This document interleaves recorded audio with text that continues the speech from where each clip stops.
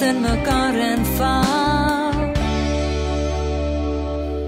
Saam met jou ken ek geen perke. As jy glo in my voel ek sterker. Hier by jou net sê ek so tevrede.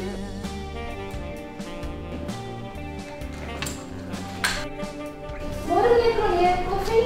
Swart, 2 pynpille.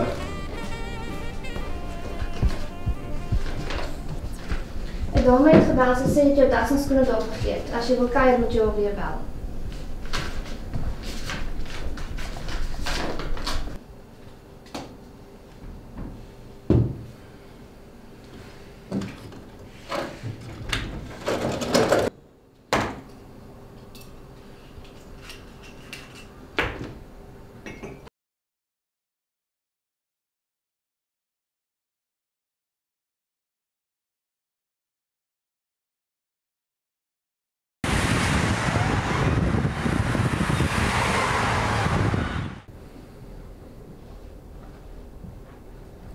Leef jou pa nog?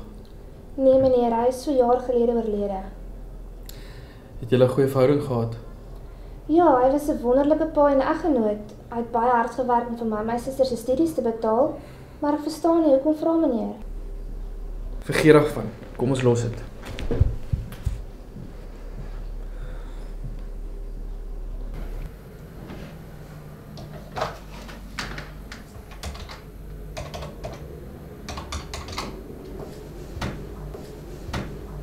Morning. Is Mr. Kroneer there, please? Kroneer. Good morning, Lucas. How are you doing? It's Barry here. I just wanted to let you know I've got someone who's interested in the farm of yours. I know it's been a while since you put it on the market, but do you still want to sell it? Damn it, Barry, how long has it been? 3 to 4 years. Closer to 6, actually. Listen, if you don't want to sell, I perfectly understand. Just take any offer you can get. I want nothing from that old man. Lucas, he was your father. I don't understand why you didn't settle your differences before. I mean, you knew he was sick. It wasn't a surprise when he died. Yeah, okay, Barry. Whatever. It's none of your business. Is it? Yeah, I suppose you're right. I just still think you're making a mistake. Just shut up, Barry, and do your job.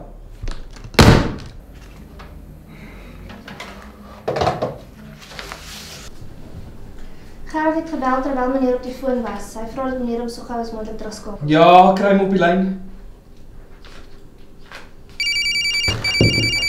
Kroneer. Hey, ek sit en wag dat jy bel. Hoe lyk dinge aan jou kant? Hou jy daarom nog die eerlike ouens uit die tronk uit? Gaan oké? Luister man, jy kan nie so aangaan nie. Ek het vanoggend weer met iemand gepraat wat jou laasnag by die hotel gesien het met 'n meisie wat bekend is op die strate. Jou praktyk gaan skade ly. Gerard, wat die hel het my lewe met jou uit te waai? Jy het geen idee waarheen ek gaan nie. Bemoei jou met jou eie sake en los my uit. Okay. Die enkelike rede hoekom ek bel is om uit te vind of jy die naweek wil saam gaan Natal toe.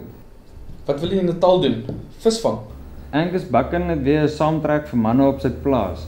Ek wil Luister Gerard, ek het nie tyd om te mors met 'n spul mans wat hulle self heilig hou en na veeverhaaltjies luister nie.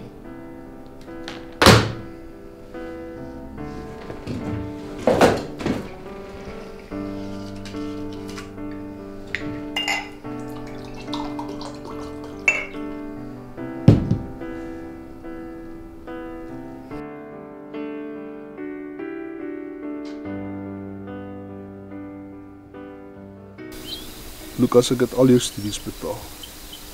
Vir jou kar gekoop, vir jou woonstel gekry en jou kantoormeubels vir jou gekoop. Alles gegee wat jou hart begeer. Maar ek het niks vir jou gevra nie. En ek het gesê ek gaan jou terugbetaal sodra ek Ek genoeg wil geld nie hê dat jy gemaak my het. terugbetaal nie. Nou wat wil jy dan van my hê? Lucas, los net die nagklubs en die drank. Waar gaan jou lewe heen? Ek weet jy blameer my nog vir jou ma se dood. Maar sy was bittersiek. Die mediese wêreld kon niks meer vir haar doen nie. En haar enigste wens was om by haar huis te kom sterf. En jy glo En nog ek het dit gerespekteer. jy glo nog steeds dat daar 'n God is? Nadat jy haar so gesien ly het? Watter tipe man is so 'n idioot? Hierdie hele godsdienstding is belaglik. Ek wil niks daarmee te doen hê nie. Lukas, godsdienst is nie wat jy dink nie. Drank, geld, dit is jou godsdienst. Ek het 'n persoonlike verhouding, of nee, kom sê 'n meer intieme verhouding met God, die skepper van die hemel en aarde. En hy verlang na jou, elke dag. Hy is lief vir jou net soos Okay, wat jy is. genoeg. Ek loop.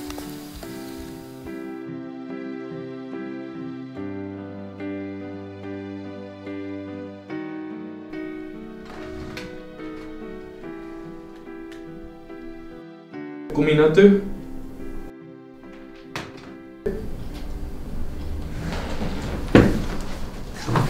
Luister, kanselleer al my afsprake. Bel vir Barry en sê ek moet my sake oorvat. Wat gaan aan? Waarheen gaan meneer? Ek gaan weg, ek het 'n preek nodig.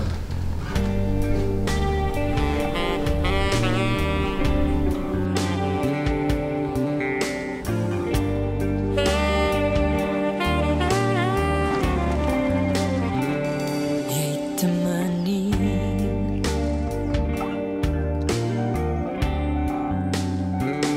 om met net 'n woord of twee Isn't there anything to drink in this town?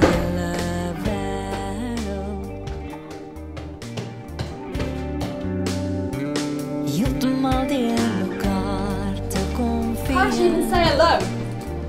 Luister, loop, ek het nie nou tyd vir dit nie. Loop. You bring me here in the middle of the night and then where the hell do you want me to go?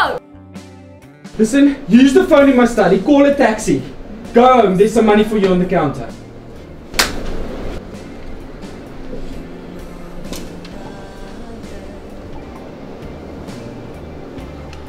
Mike 4 Hotel Kilo, Mike 4. Mike 4, ek het vir jou 'n panic by Steven van der Westhuizen straat nommer 6 in Bayview. 'n Panic Steven van der Westhuizen straat nommer 6 in Bayview. Van Adrie, jy het vir Mike 4 geroep hoor. Professor, wat is jou kilo Mike 4?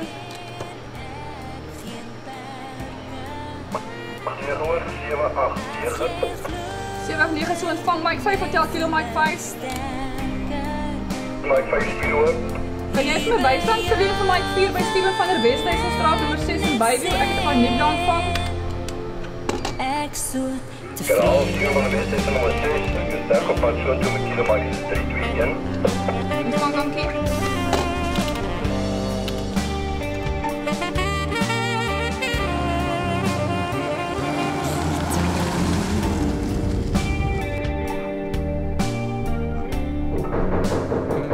Is iemand thuis? Ek is wat?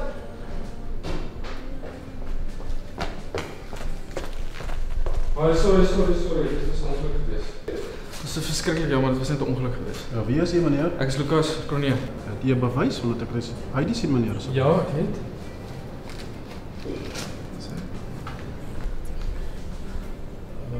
Jammer, dit was net my vriendin geweest. Is jy alright, dame?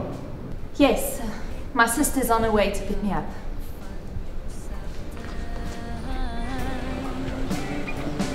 my te laat voel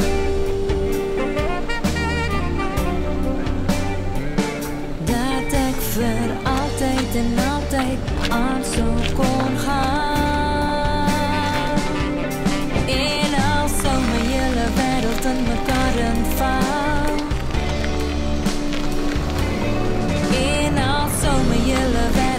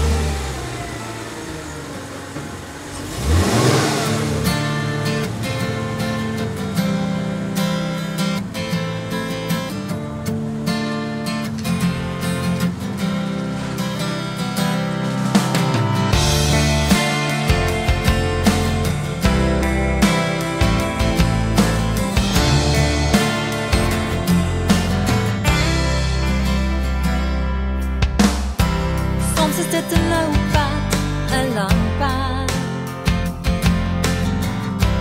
Donker pad wat aan my moet vat. Harde pad maak harde harte sag. Soms is ek so alleen en ek wonder, wat het my ooit besiel om te begin? Weet van waar, maar ek wonder waar jy nou. Jy is my destiny, en ek soek al so lang, en ek wonder wat wag, en jy sê hou net aan. Jy is my destiny, ek staan op as ek val, en ek moet ja ek gaan, en ek droom ek sal dan, waar jy ook soek na my, waar jy ook soek na my.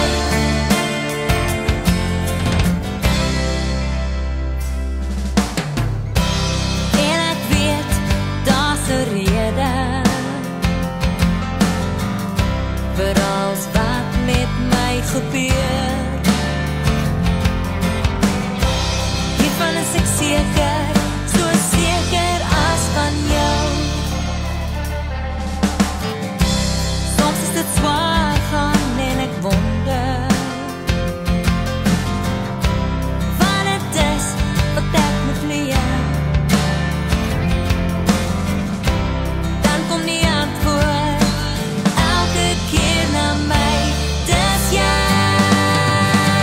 Jy is my destiny, en ek soek al so lang, en ek wonder wat wag, en jy sê hou net aan. Jy is my destiny, ek staan op as ek val, en ek moet ja ek gaan, en ek droom ek sal dan, waar jy op soek na my. En ek wens ek was al daar, waar jy op soek na my. En ek wens ek was al daar.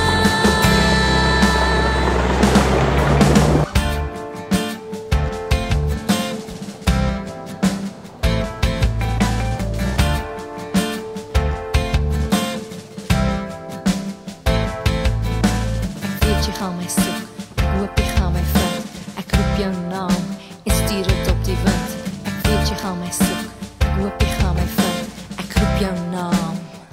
Jy is my destiny, en ek soek al so lang, en ek wonder wat wag, en jy sê hou net aan. Jy is my destiny.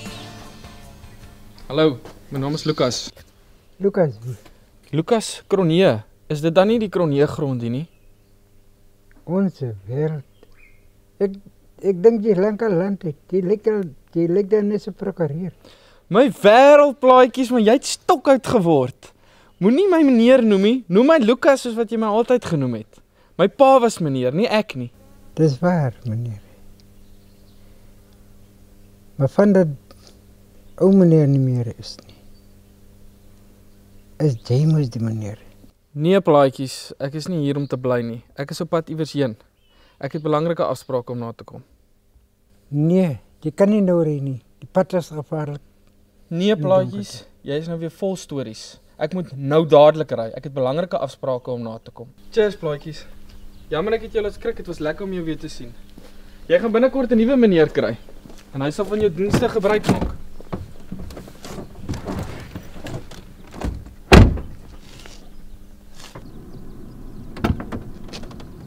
Wat so? Die kar is dood. Kom ek sal deze opneem.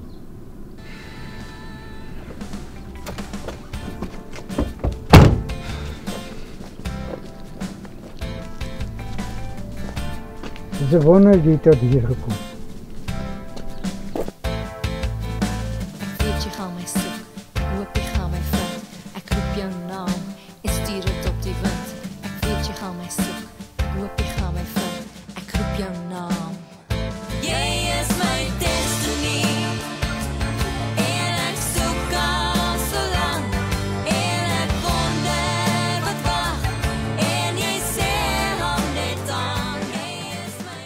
Neusekamer is gereed soos altyd. Daar is koffie en beskuit. Moenie worry oor die kar nie. Ek sal môreoggend vroeg sal ek 'n mechanic gaan haal. Lekker slaap. Lekker slaap, plaatjies, nag. Dankie.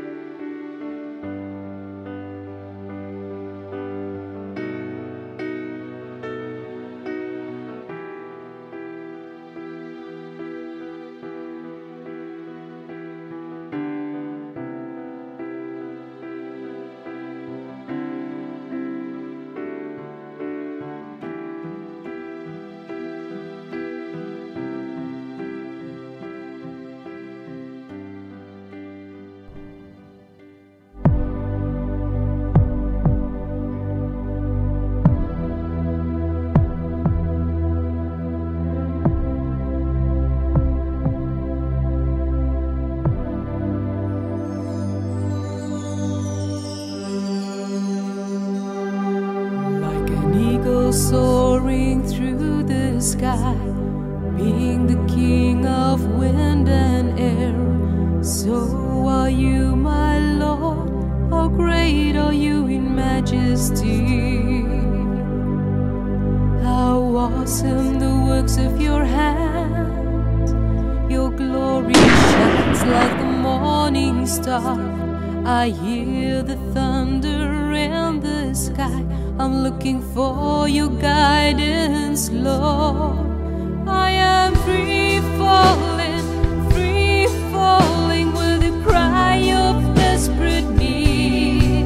I am free falling. I see your might, Adonai. I am free falling. You teach me how to fly. Jou bliksem! Free falling, together we'll soar on the wind.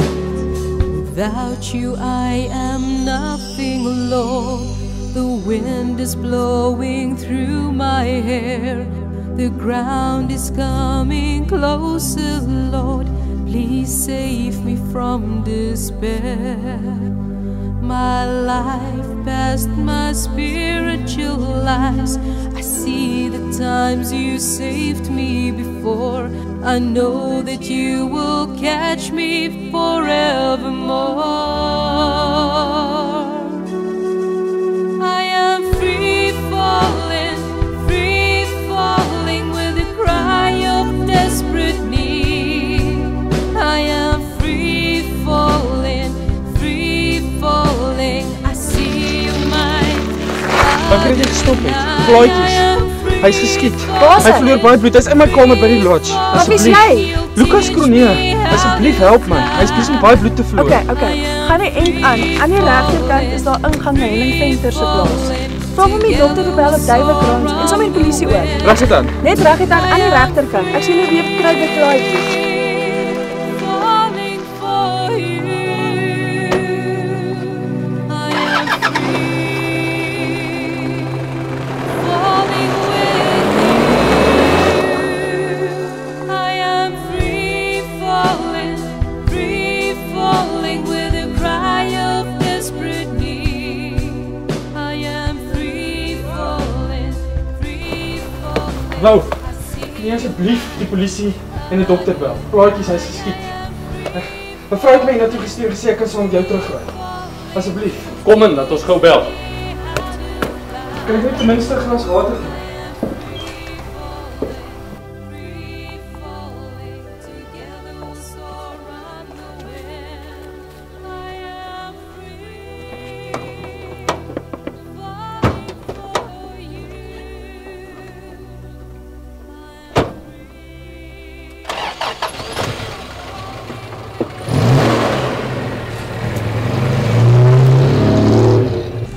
Sê my, is jy nie oorlede om Chris se seun nie? Ja. Jou pa het nogal baie van jou gepraat, die welgestelde prokureur met alles wat sy hart Luister, hoe lank gaan dit vat vir die mediese dokter om hier uit te kom? Daar's nie nou 'n dokter op die dorp nie. Dokter Brink is in Pretoria met familiesake. Jessie man, ons het nou 'n mediese dokter nodig. Plaatjies is geskiet, hy. Daar's niks wat ek nou daaraan kan doen nie. In 'n geval, wie's die vrou wat jou na my toe gestuur het? Ek weet nie wie sy is nie. Sy donker hare, sy ry 'n wit Toyota en sy ry so padvark. Dis klink soos Helene Orkee. Wie is Helene Orkee? Ja, dis die plaaslike veearts. Luister, ek het nou 'n stywe dop nodig.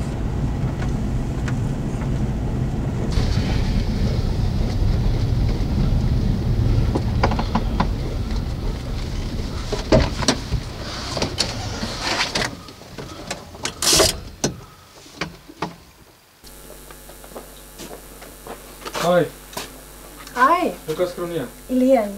Hoe gaan dit met plaatjies? Ek het sy wond verbind. Ek kan nie sê hoeveel inwendige skade daar is sonder ekstrale nie. Wel, ons sal vir plaatjies by die hospitaal moet kry. Die naaste hospitaal is 4 ure van hier af. En met hierdie paaie, hy sal dit nooit oorleef nie. Nou wat moet ons doen? Agteroor sit en kyk hoe hy doodgaan. Lucas, glo jy in God? Wat? Glo jy in God? Ek kan my ore nie glo nie. Die man is besig om dood te gaan en jy is besig om te praat oor fietjie-verhale. Kan ek dalk vir iemand koffie maak? Ja, maak vir jou koffie. Jy maak mos asof dit jou plek is. Ek gee nou van die hel om oor hierdie plek. Sy skok van alles wat hom nou eers vang. Hy sal oukei wees.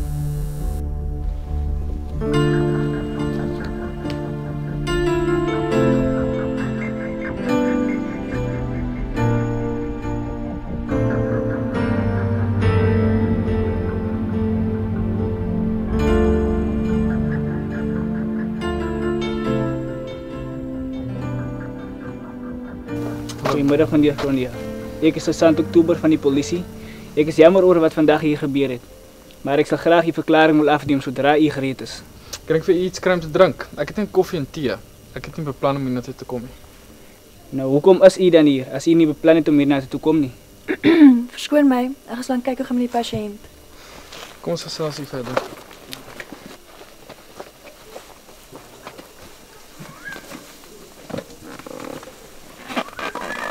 Meneer Kronie, kom ons begin voor. Wie is u? Waar kom u vandaan? En wat het u presies hier kom maak? En wat het met die skietery gebeur? Wel, my pa is oorlede en ek het die stuk grond geërf. Ek het net vir oulaas kom kyk hoe dinge hier lyk. Plaatjies is geskiet en my kar het probleme gegee.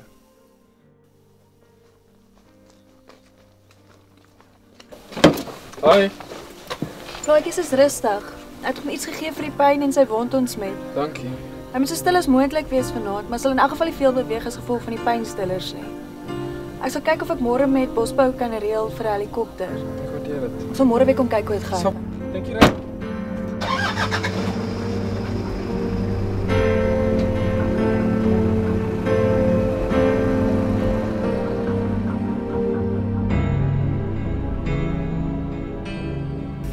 Sorry plaatjies. Ek neek net mense se lewens op so ver as wat ek gaan. As dit nie vir my kar was nie.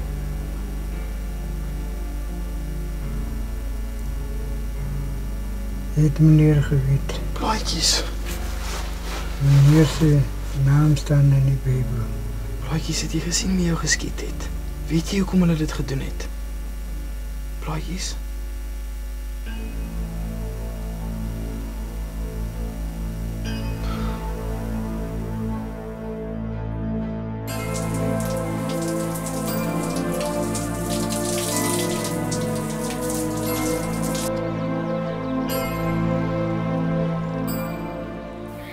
Aangesien baie onderneem het om 'n verhaal op te stel oor die dinge wat onder ons of vervul is, soos hulle wat van die begin af ooggetuies en dienaars van die woord was, dit aan ons oorgelewer het ek ook goed gedink, hooggeagte Theophilus, nadat ek van vooraf alles noukeurig ondersoek het, om dit in volgorde aan u te skrywe, sodat u met volle sekerheid kan weet die dinge waaromtrent u onderrig is.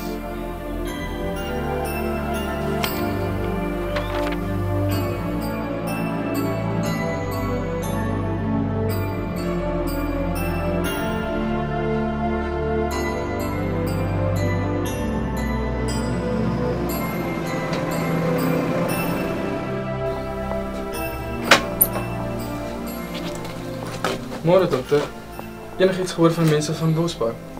Nou my asseblief Helene, hoe gaan dit met Blaadjies? Hy het nog nie bygekom nie, maar hy lyk rustig. Ek sou graag net weer na sy wond wil kyk. Daar is ongelukkig ook nie meer 'n helikopter nie. Hy's in Pretoria. Kom in, nou maak ek vir ons koffie en gesels ons. Dis lekker wees. Asseblief, dokter, kom sit. Dankie. Hoe neem jy 'n koffie? 2 suiker met melk asseblief. Ek bring. Jammer, maar is nie melk in die huisie. Dankie. Luister, jammer oor gister. Dankie dat jy stilgehou het en dat jy hier is om te help. Hoe kan jy gister so verskriklik gereageer toe ek jou vra of jy in God glo? Jy kon net geantwoord het ja of nee. Sulke goed maak my woedend. Ek moes Sondag na Sondag saam met my ouers in die kerk sit. En kyk hoe almal mekaar heilig groet, met sulke stywe nekkies en die tannies met hulle botox lippies. En die arme, niks vermoedende besoeker wat by ongeluk op die taantes se sitplek gaan sit het. En die taantes wat mekaar so onderlangs beloer om te kyk wie 'n nuwe hoed of rok aan, sodat hulle maandag in die salon daaroor kan klets. Dis belaglik. En wat nog van die ou ooms wat in die kroeg sit en die kelnering so beloer met sulke uitpeel oor. Dis belaglik. Ek seker daar's een of ander ding wat ons almal onthou van kerk toe gaan en selfs Sondagskool. Maar dis nie wat ek bedoel nie. Ek bedoel jou persoonlike verhouding met God. Ek weet nou glad nie waarvan jy praat nie. Ek bedoel, jy kan dag in en dag uit kerk toe gaan. Mense help waar jy kom, goeie dade doen. Maar dit sê nog steeds jy ken God nie of glo in hom nie.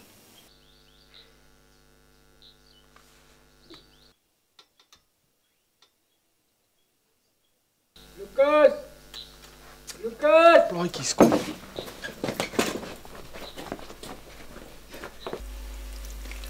Blaadjies. Die skape is honger. Die weer is nie lekker nie. Doe maar blaadjies, doe maar. Hy's besig om vinnig agteruit te gaan. As hom nie vandag kom help nie, dit mag dalk te laat wees. Wat kan ons nog doen om hom te help? Kom ons vra God om te help.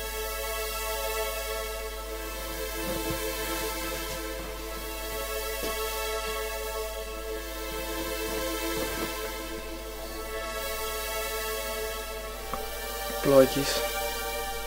Ek hoop al hierdie gebiddery help vir jou. Maar ek sien nie vir jou hoop nie.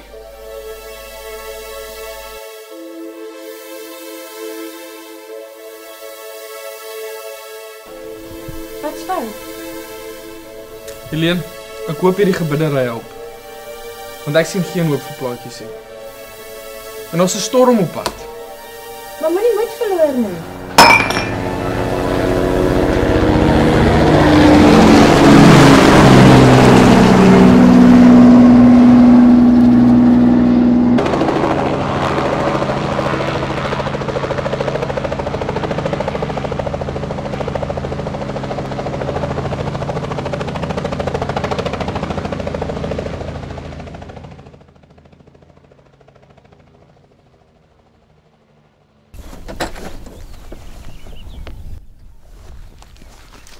Waar kom jy vandaan?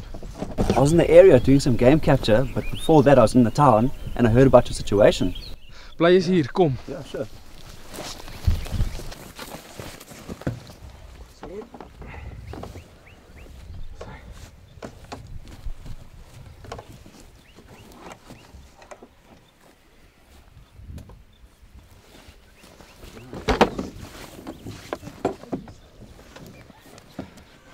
Dankie hoor.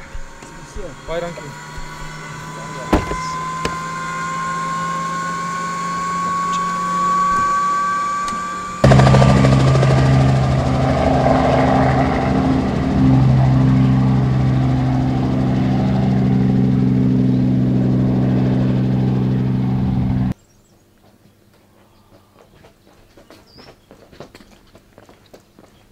Dankie Len.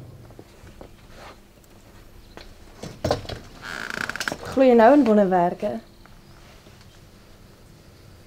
Blote toeval.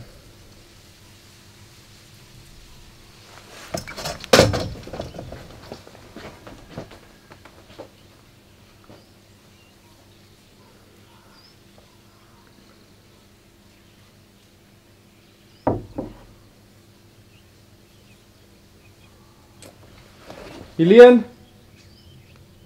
Helene?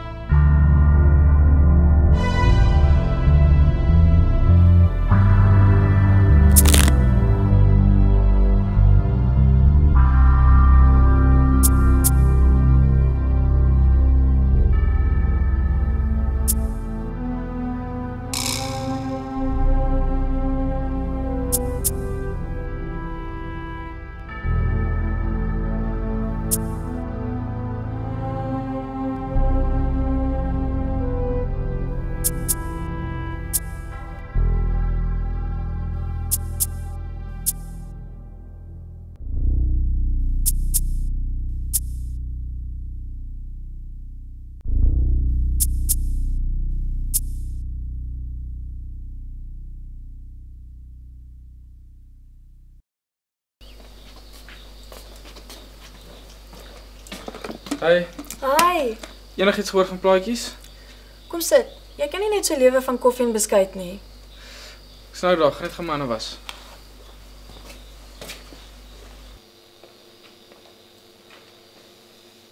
Okay. Lukas, plaatjies is in die hospitaal. Hulle het die patroonpunt dadelik verwyder, maar die patroonpunt het tussen twee van sy rugwervels vasgesit. En dokter sê daar's 'n moontlikheid dat hy nooit weer sal kan loop nie. Sou gedink het hulle sou ten minste iemand nou na die terrein toe gestuur het. Ek hoop net hulle het 'n leidraad gekry. Dalk 'n patroondop voordat dit te laat is. Dis alles my skuld. Ek moes nooit hiernatoe gekom het nie. Ek weet nie hoekom ek eers hier is nie. Ek weet nie meer wat se kant toe is om te gaan nie. Ek's moedeloos. En nou? Ek wil vir die kos dankie sê, as jy nie omgee nie.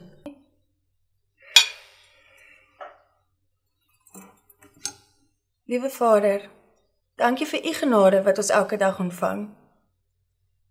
Ek weet, ons sien dit nie altyd raak nie tot ons in beproewing kom. Dankie dat u vir plaatjies in u arms neem en hom volkome sal genees. Here, dankie dat u nie vir Lukas vergeet het nie, maar dat u hom steeds lief het en bereid is om vir hom te wag tot hy u weer vind. Dankie vir die kos wat ons nou gaan deel. In Jesus Christus naam. Amen. Wat bedoel jy met God wat my lief het? Jy ken my nie, en jy weet niks van my af nie. Lukas, ek gee ook nie om nie. God het jou steeds lief, nes jy is. En is bereid om jou en al jou sondes te vergewe. Dis kom hy sy enigste seun aan die kruis laat sterf het. Dis 'n lief hy jou het. Die kos lyk heerlik. Ek het nie gedink ek gaan jou weer sien nie.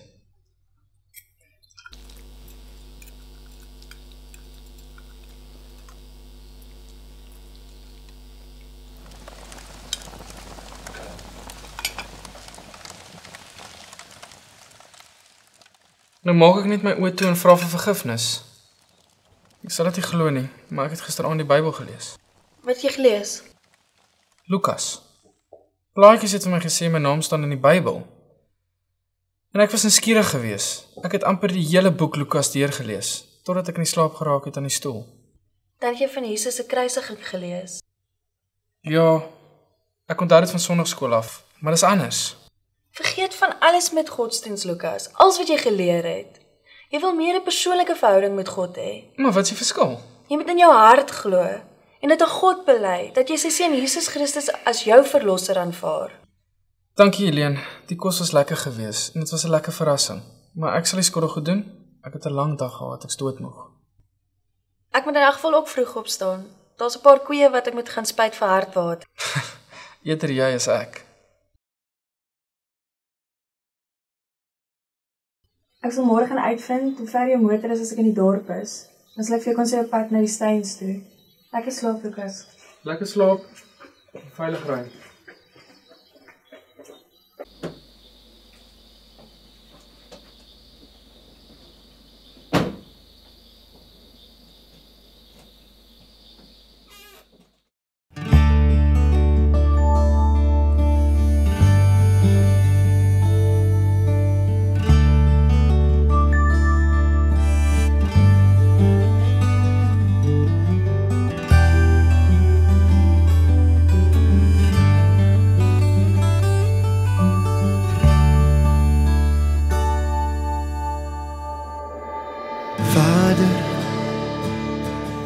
Ek is jammer.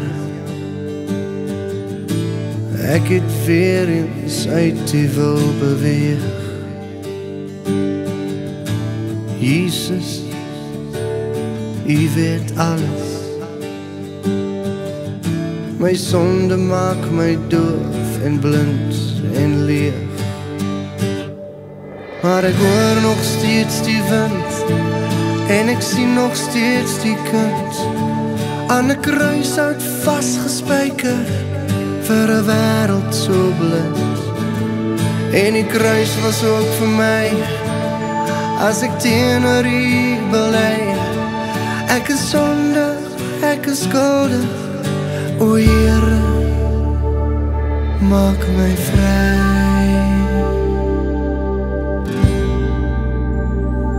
Maak my vry.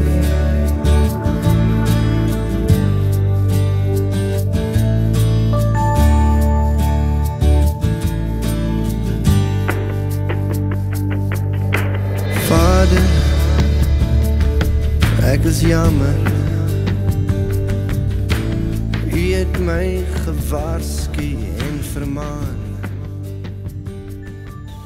Môre. Môre. Jou motor is reg. Sjoe, maar jy klink vrolik. Ry jou kar is reg na jy by huis te gaan. Ek is by die huis. Kan ek saam met jou ry?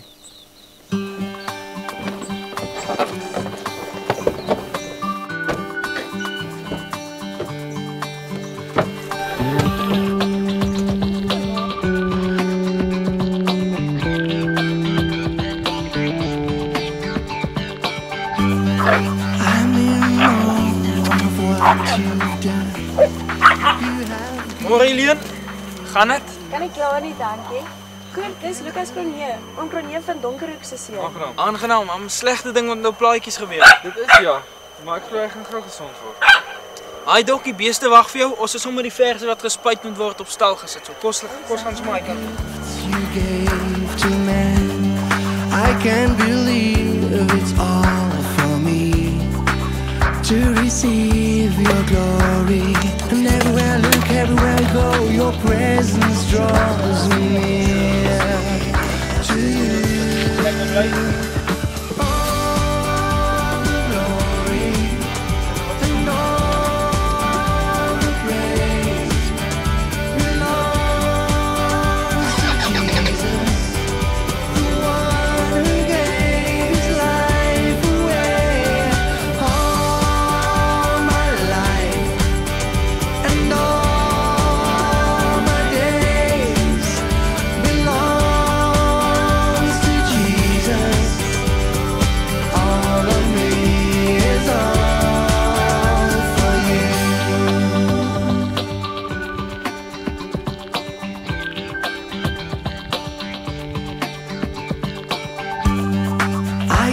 Express how I feel.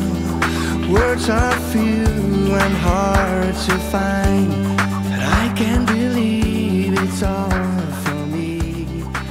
Yeah. Helene, kyk net hoe mooi is dit. Waar in jou lewe gaan jy weer so naby aan kom op waar ek kan kom? God sien ons met soveel wonderlike dinge. Jy sal nie glo wat ek vandag aan my pa se stoor ontdek het nie. Die voertuig waarmee hulle altyd toeriste rondgery het. Dis goeie nuus. En hy werk. Het jy al enigiets gehoor van die polisie? Die polisie het die patroon weggestuur vir forensiese toetse. Hulle sal ons kontak as hulle meer inligting het. Blykbaar vermoed hulle dis wildstropers. Hulle het al van tevore klagtes gehad van geweerskote wat hier in die woud afgaan. Daar's altyd soveel mooi kudu's en bosbokke. Maar hulle is so skaars. Ek wil jou ietsie vra. Hoe weet ek wat God van my verwag? Of wat hy wil hê ek moet doen? Ek weet die enigste verwagting wat God van ons het, is dat ons hom met liefhet met ons hele hart en verstand. En in hom sal eer met alles. Lucas, hy sal jou lei na daar waar jy wil gebruik. Maar hoe hoor jy hom? Hoor jy sy stem in jou kop? Of kry jy so warm gevoel?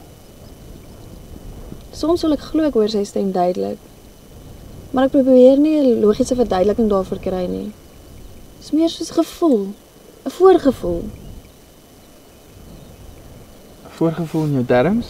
Ja, het jy dit al ondervind? Ek het dit al ondervind, ja. Vanoggend het ek vir jou gevra of ek saam met jou kan ry. Hoekom was jy so stil gewees vandag?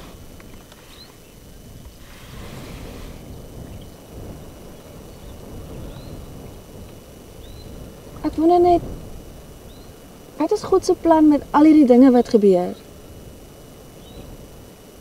Lucas, dink jy die persoon wat vir plaatjies geskiet het, weet ooit wat hy gedoen het? Ja, ek dink hy weet. Almal in die omgewing weet wel daarvan. En daai ou loop met 'n skuldige gewete rond. Hy weet wat hy gedoen het.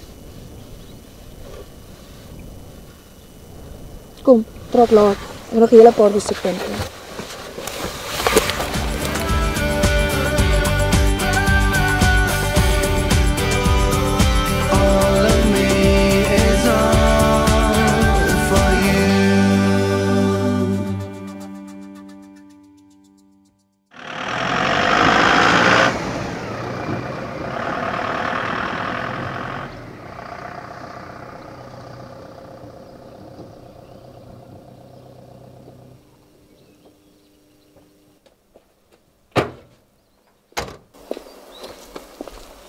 Middag Lucas.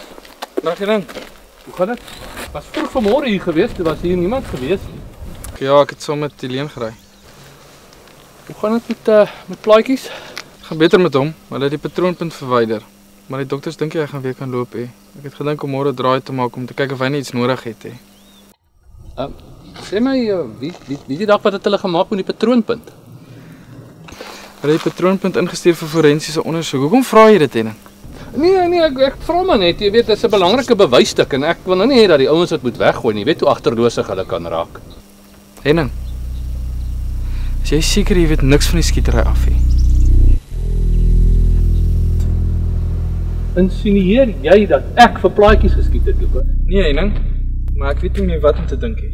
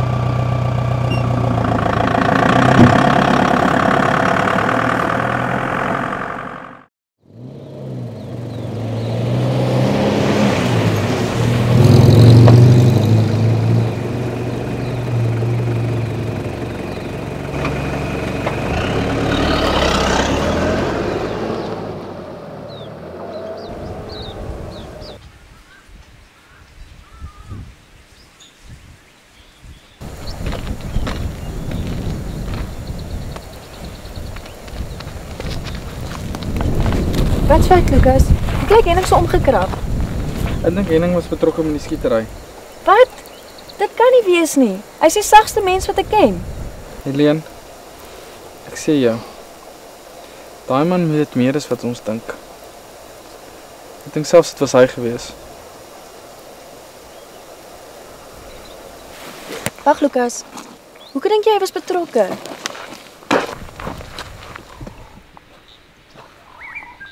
Hoe gaan met Henning? Dink jy is okay? Dan dink jy gaan 'n volgende gebeur. Hy is definitief skuldig. Dis al wat ek weet. Maar hoe?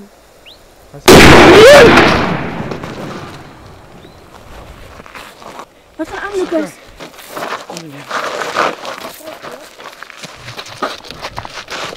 Wie het geskiet, Lukas?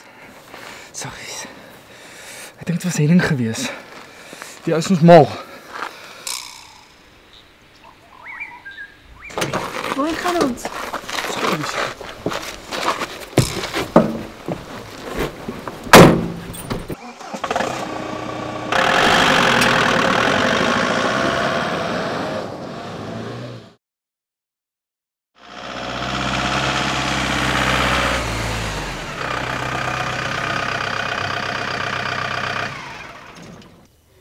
Dit was lekker om vir plaatjies weer te sien. Het is verskriklik om te dink hy gaan van die res van sy lewe in daai rolstoel sit. Ek weet. Lukas, wat gaan van hom word? Sy hele lewe was hierdie plaas. Jy kan van bid. Jy kan mos ook vir hom bid. Jy's ook 'n kind van God. Nou kom ons bid saam. Liewe Vader, ek het nog so baie om by U te leer. Maar ek probeer, Here. Maar ek het U krag en U leiding nodig. Ek wil asseblief vir U vra of U asseblief vir plaatjies genadig sal wees. En asseblief, Here, dankie dat U vir plaatjies volkome sal genees en hom gou weer terug plaas toe sal bring. Amen. Amen. Koffie? Nie nou nie, Lukas. Ek het môre nog 'n lang dag. Ek wil net graag by die huis kom. Dan gaan ek jou terugvat na jou voertuig toe.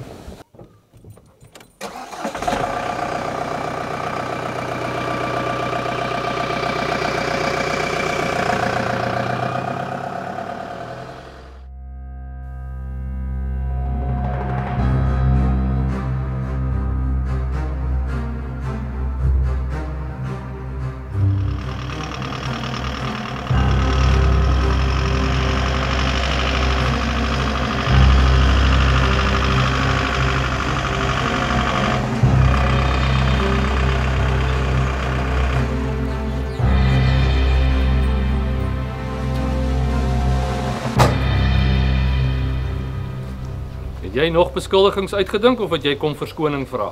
Henning, Ek het net die waarheid kom hoor. Voordat ek jou naam vir die polisie gaan gee. Hoe weet ek jy het dit al klaar gedoen nie? Ek het gister jou bakkie op die dorp sien staan voor die polisiekantoor. Henning, ek weet jy was in die dorp gewees. En dis hoekom ek hier is. Kan ons asseblief gesels? Kom, sit. Dankie. Er zijn nog mense hier so, is jou vrou hier? Want ek wil graag alleen met jou praat. Nee, my vrou is 2 maande oorlede nadat jou pa dood is. Sy het hom elke dag besoek en kort daarna ook die stryd verloor. Ek sê maar ek het dit geweet nie. Ja, toe maar, waaroor wil jy praat? Die dag toe plaatjies geskiet was, het ek die voertuig oor weggejaag. En die voertuig het 'n knalgeluid gemaak toe die drywer die ratte oorwissel. Dit het net jou voertuig geklink. Lukas, ek het nie vir plaatjies geskiet nie. Ek was nie eens op jou plaas nie. Ek glo jou. Maar gister het iemand op my leen geskiet. Wat? Ja, was of 'n vrot skit of hy wou ons net skrik maak. Maar die voertuig ding, dit spook nog by my. Jammer, maar ek kan jou nie ongelukkig verder help nie. Is nog baie ding om te doen voordat die son sak. Totsiens. Laat my weet as jy iets gedink het.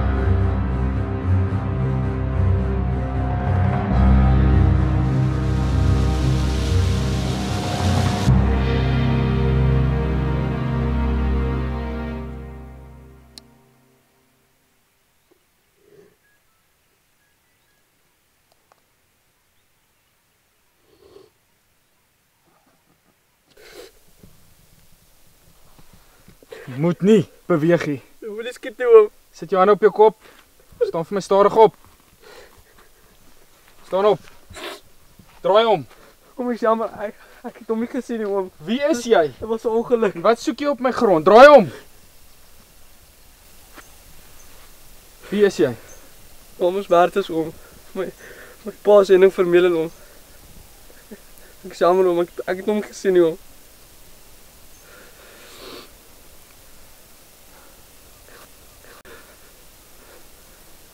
Waar is jou geweer? By die huis, oom. Sit.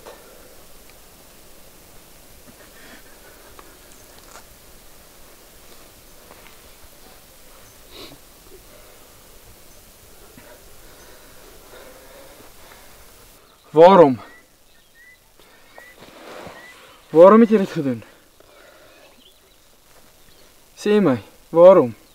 Wees van die tyd kom ek hier om strikke te stel, om haasel en tarantale mee te vang, en dan koop ek dit aan die werkers om my bakkie te koop om. Partykeer as my pa dorp toe gaan met die motor om, dan steel ek sy bakkie en sy geweer om, en dan probeer ek 'n bosbok skiet om. Dit is baie geld werd. En mense se lewens ook. Nee oom, dit was 'n ongeluk oom, ek het nie die fiets gesien nie oom. Nou wat van die waterbottel, het jy dit ook geskiet? Ja oom, ek weet oom verdink my pa, en ek moes redes kry, sodat oom nie sou dink dis hy nie. Ek is jammer oom. Gaan eerder huis toe. Gaan huis toe. En Bertus, jy kom nie weer op my grond sonder my toestemming nie. Jo. Hoor jy my? Gaan hom die polisie bel. Ja, ek gaan, maar nie nou dadelik nie. Jy gaan dan na jou pa toe en jy gaan praat met hom, jy vertel hom die waarheid. Gaan na jou pa toe.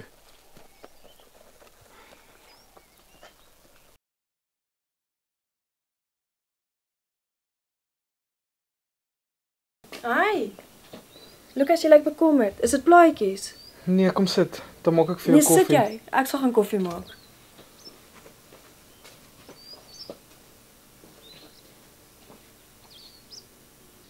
Lucas, hoekom is jy weer in die kombuis? Het iets vandag weer gebeur? Nee, ek het net besluit om my in te gaan stap en ek het gedink dit is 'n goeie idee om die geweer saam te vat, net vir ingeval. Is jy honger? Ek weet wie vir plaatjies geskiet het. Wat dink jy nog steeds dis Henning? Dis erger. Dis Henning se seun, Bertus.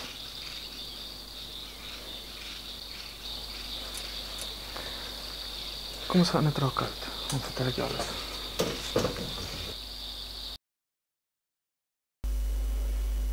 Ek het vanaf vir Bertus in die veld betrap. Hy het alles herken. Wat het jy gedoen? Was jy polisie toe? Leen, ek weet nie wat om te doen nie. Ek wens ek het 'n foon gehad, sodat ek vir die Here raad kan vra. Ek wil net so graag die regte ding doen. Lucas, ek kan nie vir jou sê wat om te doen nie. Ek weet self nie wat ek sou doen as ek in jou skoene was nie. Gaan ons iets maak om te eet.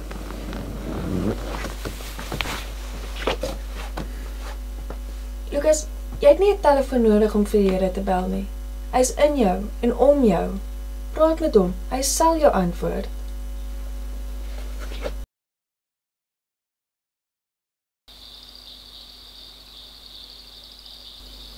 Here, ek het 'n baie belangrike besluit om te maak.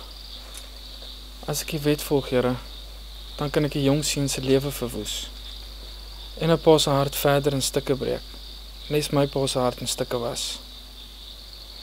Of ek kan die wet breek en stil bly, maar dan is ek 'n leenaar en 'n medepligtige. Here, ek het U hulp nodig. Kan U nie asseblief hierdie besluit van my al wegvat, sodat iemand anders hierdie besluit kan maak nie?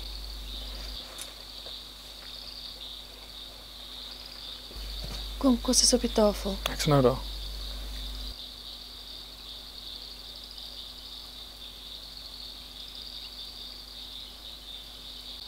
Ja, maar dis net roosterbrood en roereiers vanaand. Jou kas is maar taamlik leeg. Ek sal môre as ek van die dorp af kom vir jou 'n paar basiese goedjies saambring. Dankie. Soos rys, maalvleis, iets om te braai ook. As daar nou iets spesiaals is wat jy wil hê, moet jy Dankie, Leen, dit sal gaaf wees. Ek het nou nie baie geld aan my nie, maar as jy tekort kom, dan sal ek met jou regmaak as ek terug is op die dorp. Dis dood reg.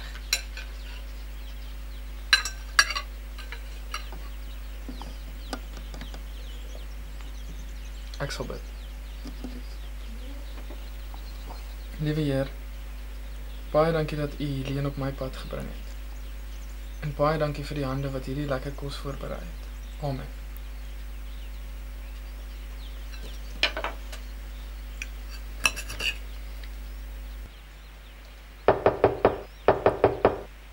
Wie sal dit nou wees?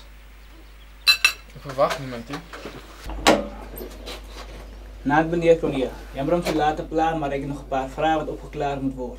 Dit is laat, maar jy is nou hier. Waarmee kan ek jou help? U weet mos dat ons die patroon in ons besit het wat uit plaatsjes verwyder het. Ek het so gehoor, ja. Meneer Cornelia, besit u enige vuurwapens? Sergeant, ek is nie onnosel nie. Ek weet jy het al klaar op jou rekenaarstelsel gesien dat daar 'n vuurwapen op my naam geregistreer is. En ja, dit is my pa se geweer wat ek saam met die grond geërf het. Het jy enige verdere vrae? Jammer, ek het mos vergeet u is 'n prokureur. Sergeant, tensy jy nie 'n geldige rede het vir hierdie ondervraging nie, stel ek voor dat jy nou loop. Meneer Cornelia, ek het 'n sterk vermoede dat dit een van u vuurwapens is waarmee meneer plaatsjes geskiet is. En ek is hier om beslag te lê op die 243 geweer. Het jy 'n lasbrief? Ja, nie nou op die oomblik nie, meneer Cornelia. Sergeant, kom terug en bring vir my 'n lasbrief, dan sal ek self die vuurwapen by jou bevelvoerder inhandig. Lekker aan, sergeant. Meneer Donnie. Totsiens.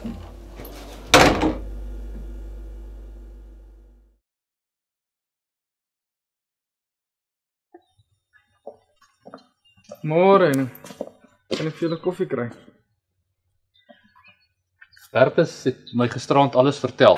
Ek wil net weet, het jy al sy naam vir die polisie gegee? Ek sal bly wees as jy nie het nie, want hy wil hê ons moet saamgaan as hy hom gaan oorgee vir die polisie.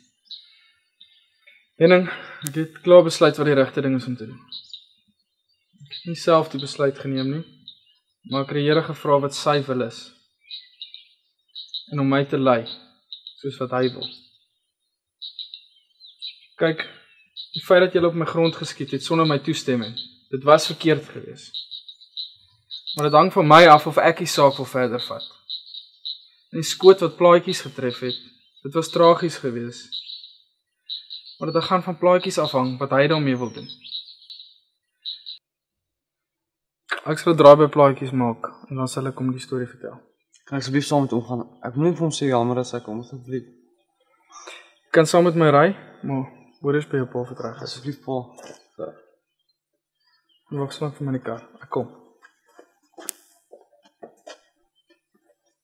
Luister Henning, jy kan trots wees op jou seun. Hy was eerlik met jou gewees. En hy was opreg om self na plaatjies toe te gaan om vir hom te vertel dat dit hy was wat hom geskiet het. Lukas, ek is baie lief vir daai seun. Ek wil hom nie graag verloor nie. Wat van die polisie? Henning, ons sal die polisie moet vertel. Ek sal saam met hom gaan. Dan sal ek julle daar kry. Ek wil hê hy moet weet ek staan by hom, hoor. Dis reg.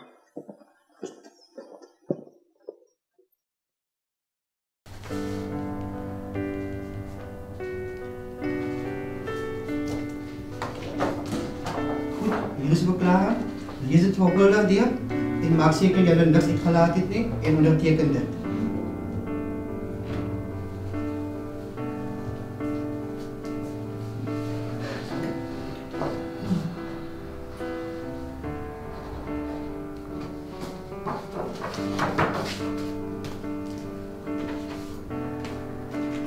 Goed, u is sy regsverteenwoordiger. Dis reg so, kaptein. Ongelukkig moet ek julle opsluit. Ek moet eers met die staatsaanklager gesels.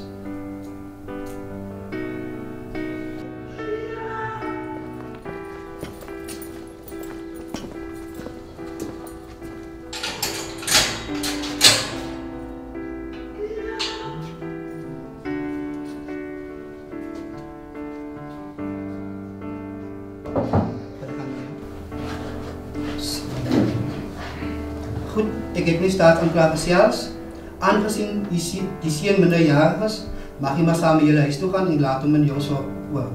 Maar Dinsdag 9 moet hy in die hof verskyn. Indien hy nie in die hof verskyn nie, sal daar 'n lasbrief vir hom uitgereik word. Goed, dankie kaptein.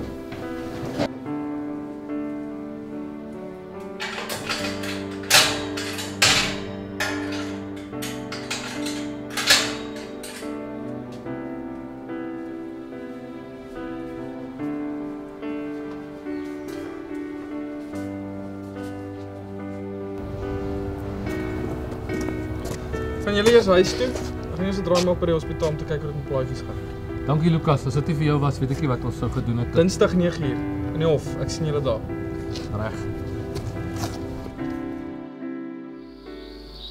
Wat dink jy gaan nou vorentoe gebeur? Dit hang alles van plaatjies af. Hy kan vir Bertus aankla of hy kan 'n klomp geld eis. Maar plaatjies kan nie teen Dinsdag al in die hof wees nie. Dinsdag is bloot 'n formaliteit. Die saak gaan uitgestel word tot die polisie 'n verklaring gekry het van plaatjies. En ook sy aanklaag as hy besluit om vir Bertus aan te kla. Bertus is ook minderjarig, so Henning gaan ook aangekla word vir die nalatige gebruik van sy vuurwapen. Ek hou van die manier wat jy dinge tot dusver hanteer het. Ek glo dit is hoe ons vader wou gehad het ek moes dit hanteer. Ek glo my hart dat alles ten goeie gaan uitwerk. Maar wat is jou planne nou vorentoe? Ek ry môreoggend vroeg. Wil jy nou vir Bertus en Henning net so los? Nee, Ek sal by die hof wees. Maar ek het 'n paar belangrike afsprake wat ek nie kan aanskuif nie. So wil jy nou net terugkom vir die hofsaak of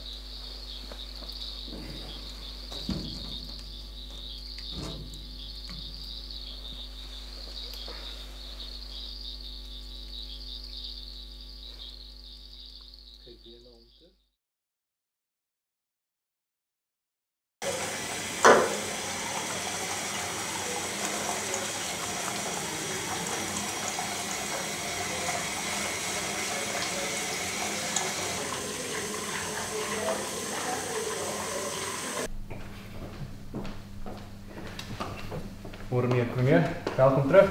Môre meneer, koffie meneer? Nee, net vir Barry op die lyn kry asseblief. Goed meneer. As ek hom nie so goed geken het, sou ek gesê het hy julle happy vandag.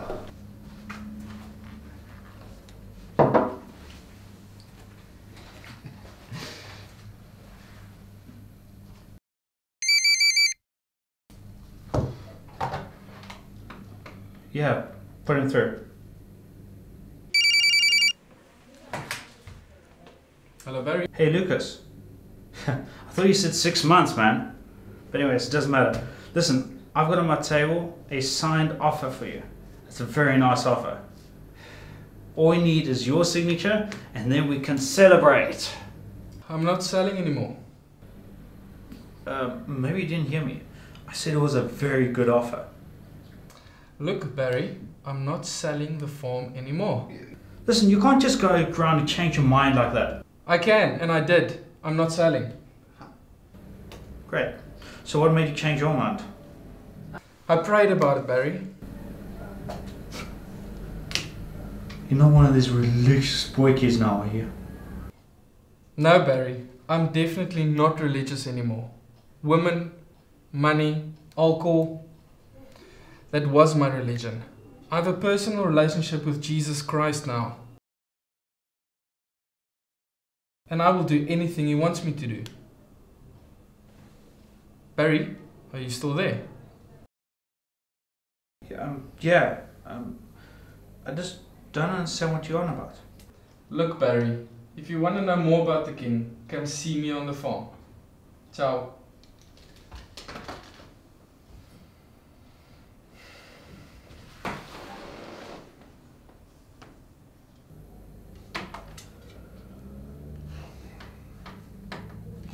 Konai.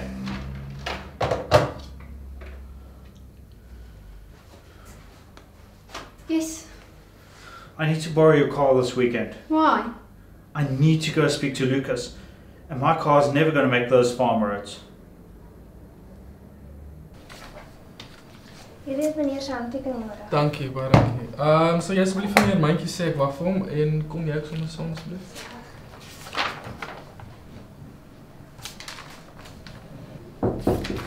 Kom aan.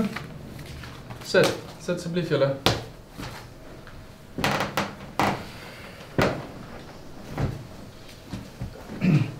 Meneer, dis regtig wat meneer dink nie. Jy kan ontspan, Rudy, en noem my Lucas. Ekskuus meneer. Luister, Rudy. Van vandag af is jy verantwoordelik vir die daaglikse bestuur en hantering van sake in hierdie kantoor. Ek sal so 1 of 2 keer 'n maand kom inloer indien daar enige probleme is. En jou salaris sal dien ooreenkomstig aangepas word. En as alles goed gaan, dan maak ek jou binnekort vernoot. Meneer Kronier, ek dink daar's iets wat meneer moet weet. Juffrou, ek is ten volle bewus wat aangaan in hierdie kantoor. U weet wat die reëls is rondom liefdesverhoudings tussen personeel. Maar ek het nie 'n probleem met 'n getroude paartjie wat saamwerk nie. Dankie meneer. Ek bedoel Lucas. Ja, toe nou, dis Vrydag julle. Vat die res van die dag af, ek sal sluit. En ons sal Maandag die finale reëlings tref.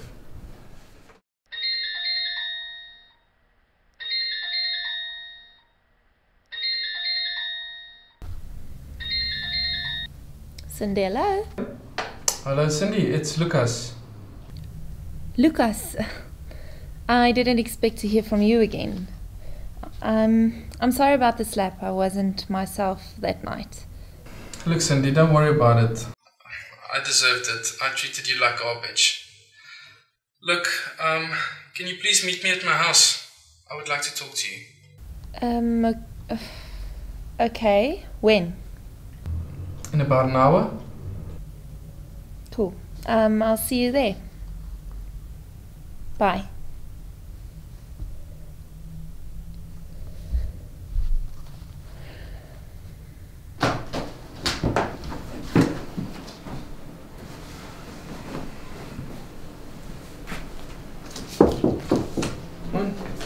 Ek het gehoor dat jy op die foon gepraat het. My gebed vir jou is verhoor. Dankie.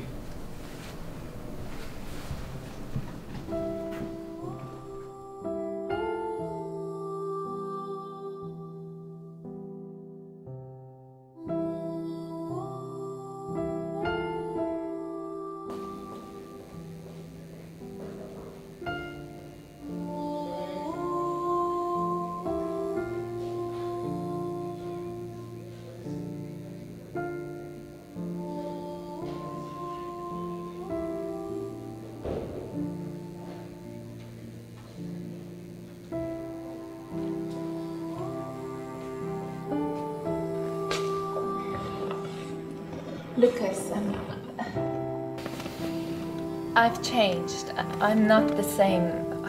I've changed as well. I've prayed to God to forgive me for all the terrible things that I've done. And especially the terrible things that I've done to you. And I prayed for you as well, for a better life. But I need to ask you to forgive me. Lucas, I can't blame you. Even though you did horrible things to me, you helped me. And if it wasn't for you, I wouldn't have a bed to sleep on at night and I wouldn't have food to eat. So what happens now, Cindy? Well, I got a job at the nursery. Well, that's good. And I'm staying with my sister for a while in her flat until I get my stuff sorted out. Cindy, why don't you live here? No, Lucas, I can't. Why not? No. Look, Cindy, I'm moving back to the farm. That's where I want to be and that's where I belong. But I need someone to look after the house and the garden. I don't want strangers living here. I can't think of anybody better than you. Please, Cindy, at least think about it. Why not?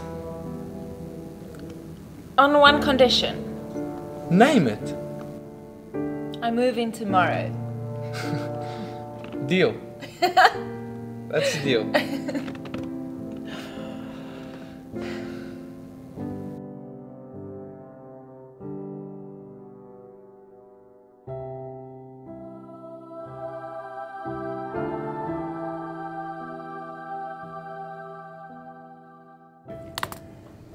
Het jy enige regsverteenwoordiging? Ja, edelagbare, Lucas Cronje vir die verdediging. Ek vra die hof om verskoning dat ek laat is. Dit sal nie weer in hierdie hof geduld word nie, meneer Cronje. Staan op. Op die klag van poging tot moord. Wat pleit die? Onskuldig, edelagbare. Edelagbare, die staat gaan nie vra vir verdere uitstel in hierdie saak nie. Ek is in besit gestel van 'n beëdigde verklaring van ene meneer Plaatjies November. Met verlof van die hof lees ek dit graag aan die voor. Ek, Plaatjies November van die plaas Donkerhoek, verklaar onder eed dat die skietery 'n ongeluk was en niks meer nie, en dat ek geen klagte wil bring teen klein meneer Bertus of sy pa meneer Henning Vermeulen nie, en dat ek ook geen verdere eise wil instel nie. Ek beskou die saak as afgehandel vir altyd en ewig. Geteken Plaatjies November.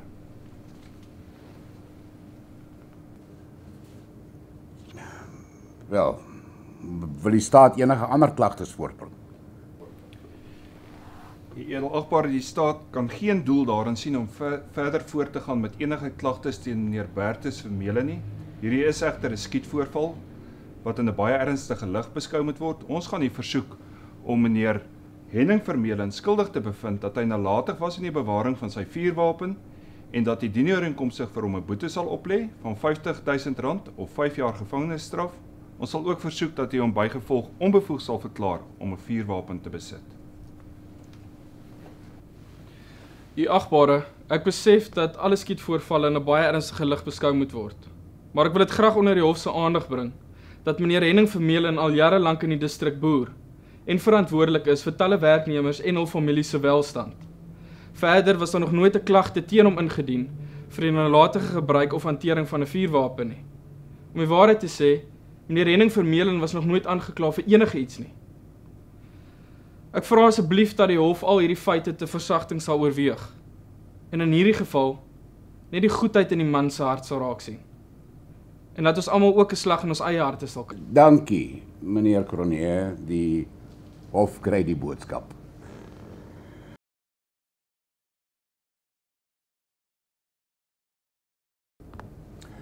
Enige iets anders? Nee, u edelagbare. En van u, meneer Cronje? Nee, u agbare. Die hof vandag dan tot 2 uur toe, waarna ek my uitspraak sal lewer. Wat dink jy gaan die uitslag wees? Het is moeilik om te raai, Leen. Die landdros lyk my erg bevoeterd. Hy is berig vir sy strawwe vonnisse. Mense sê hy het geen sin vir humor nie en maak 'n voorbeeld van almal wat voor hom verskyn. Maak nie saak hoe gering die klag nie. Ontspan nie, Leen. Dit is nou in God se hande. Dankie. Dankie.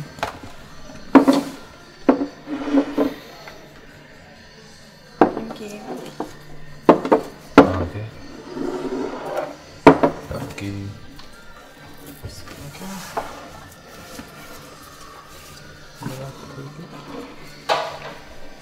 Ek weet, maar ek voel so magteloos. Ons is magteloos, Leen. Dit is ook om ons vir God vra om ons te help.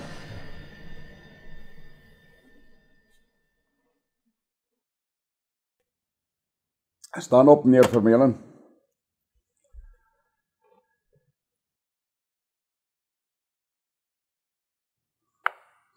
Ek het al die feite deeglik oorweeg. As ook die sameloop van omstandighede wat daartoe gelei het dat u vandag in hierdie hof staan. U moet besef dat enige klagte waar die gebruik van 'n vuurwapen ter sprake is, in 'n baie ernstige lig gesien word deur die reg. Meneer Vermeulen, aangesien hierdie 'n eerste oortreding is dit die mening van die hof dat u nie skuldig was aan nalatigheid nie. Verder is dit die hof se besluit dat al wil meneer November geen eis teen u instel nie, u wel sy mediese koste sal betaal en hom verder ook finansiëel sal vergoed vir 'n bedrag gelykstaande aan sy verlies van inkomste tot en met hy in so 'n mate herstel het tot hy weer vir homself kan sorg. Of vir 'n tydperk van 6 maande wat ook al die kortste tydperk sal wees. Meneer Cronje, ek het ook bietjie navraag oor u gedoen. Blykbaar is stiptheid nie een van die sterkpunte nie. Ek stel voor die werk daaraan. Ek het 'n voorgevoel ons gaan mekaar weer sien in hierdie hof. Is ek reg? Ek hoop so, edelagbare. Ons almal het maar ons reputasies omhoog te hou. Reg. Die hof is vandag.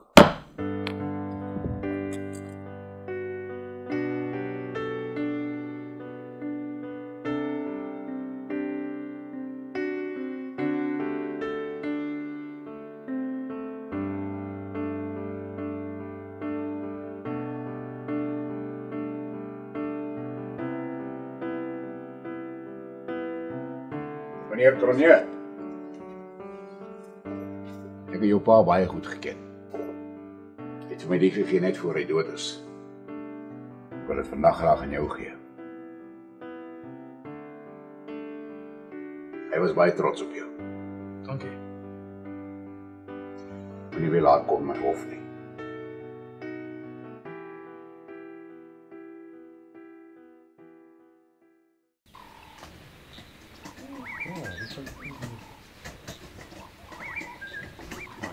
Ek het dit gebring julle. Ja. Laaitjie. Laaitjie is van kuier.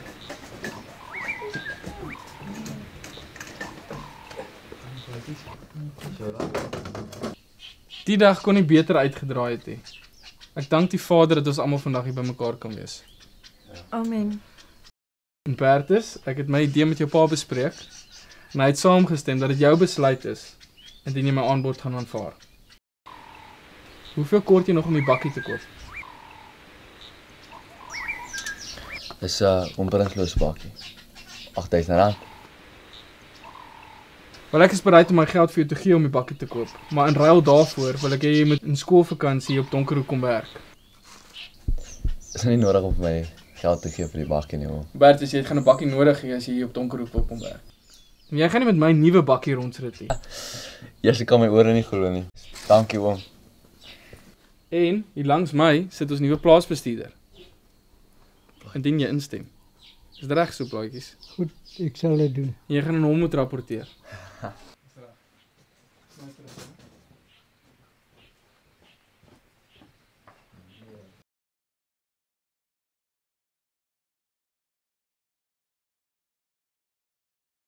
Plaatjies. Ek weet die dokters het gesê jy gaan nooit weer die gebruik van jou bene terugkry nie. Maar ons almal glo anders. En ek wil vir jou vandag die gee.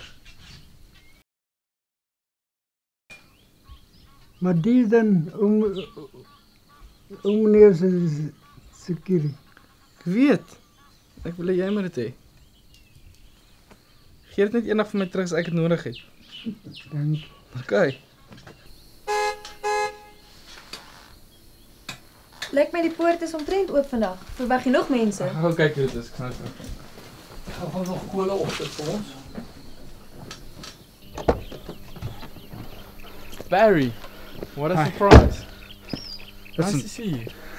Same. Listen, sorry to interrupt, but after our last phone call, it got me thinking, and I've got a few questions about you know what. Barry, I'm glad to see you. Please, come stay for the weekend. Your life will never be the same. So how are you doing? Oh, good. It's been a long ride, so yeah. Julle, die poort het oopgegaan om 'n nuwe seël te verwelkom. Dit is Barry. Helene, Bertus, Henning, plaatjies. Ja, man sien. Dis goed.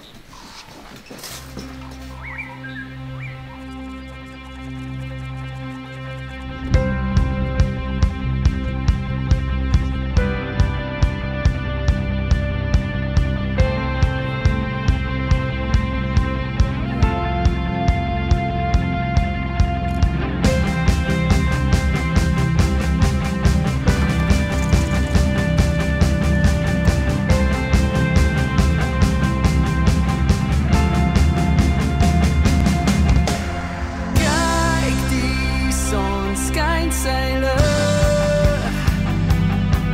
Al die engele kriel saam en sing van die groot werke, lig van u hart. En die stormwind bedaar, u besit die wêreld. Wow, ek voel weer veilig. Wow, en die vrede in my hart skree Jesus, reinig almal hier. Die vlekke dek my vrees, van u is wonderlik, almagtig en 'n vriend. U red my elke keer, ek kniel voor u neer. Kom reinig my. Sy kan rustig wees en net kan weet dat daar is goed wat jy oorstres, maar jy weet dat jy is nie alleen in die battle met dit. Uw naam sal ek vertrou. Ek sal al my dae sing en weet u is my Vader. Laat berge voor u val, laat die skepping dit vertel. U besit die wêreld. Wow,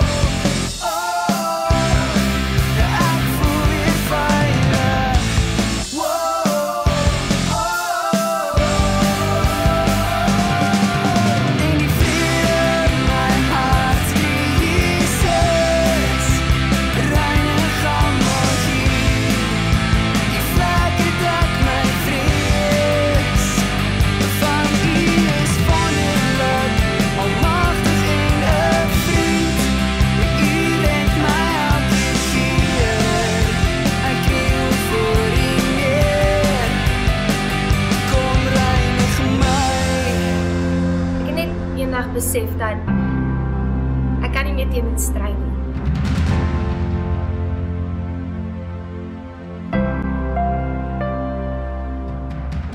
Ek voel net rustig, voel content met myself en met die lewe. Iets wat net is. Jy leef dit. Ek voel u hand hier. Kom reinig my en almal hier. Ek voel u hand hier. Dit beteken dat wat ek doen, weet ek alles wat ek doen, weet ek gaan saam met my wees. Ek het altyd 'n veilige tuiste behou. Al is die wêreld baie keer sleg, daar is iemand wat daar is vir my. There's just something so profound about that. En almal hier. Ek voel u hand hier. Ek kniel voor u neer. En ek voel in my hart vir Jesus. Reinig almal hier. U vlekke dek my vrees. Want u is wonderlik, almagtig en 'n vriend. U red my elke keer. Ek kniel voor u neer. Kom reinig my.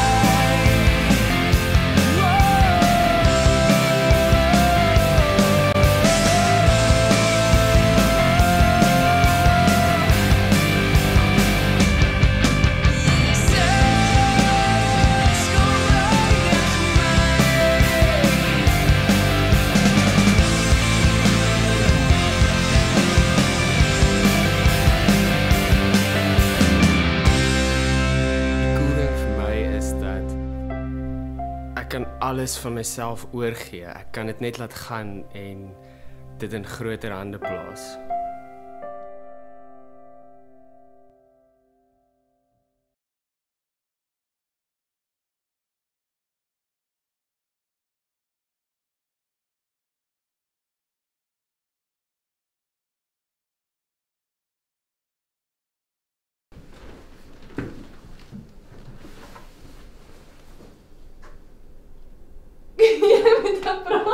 Wat is die woorde? Ek kan dit daar nie. Listen, use the phone in my study. Call a taxi. Here's some money for you.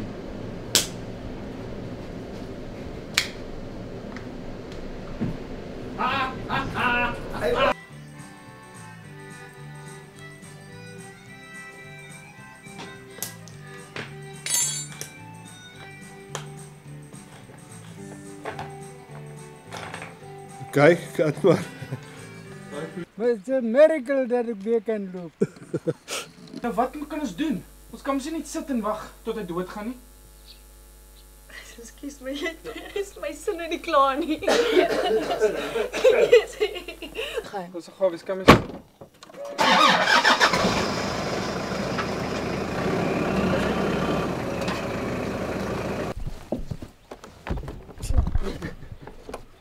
Doe me nie lag nie. Sorry, clap his head here. That's fine. Do it again.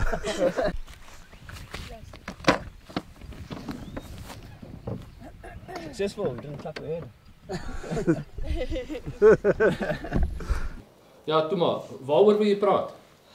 Die dag toe plaatjies geskiet was. En die voertuig skiet die hond. Speel met jou. Nee, die hond speel my.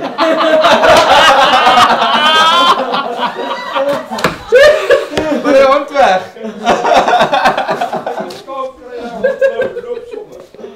Wat gaan aan met hierdie sien? Okay. Meneer Plaatjes as skiet is. En ek is hier om beslag te lê. Het jy lasbrief? Op I.243.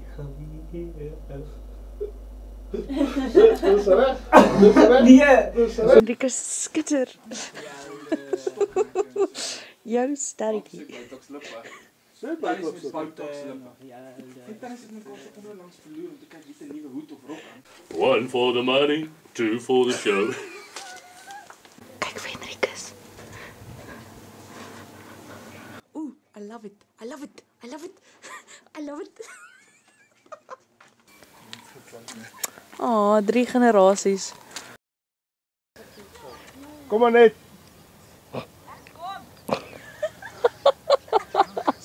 Henning Vermeulen sal skuldig bevind in die nalatige... Dis baie moeiliker as ek gedink het.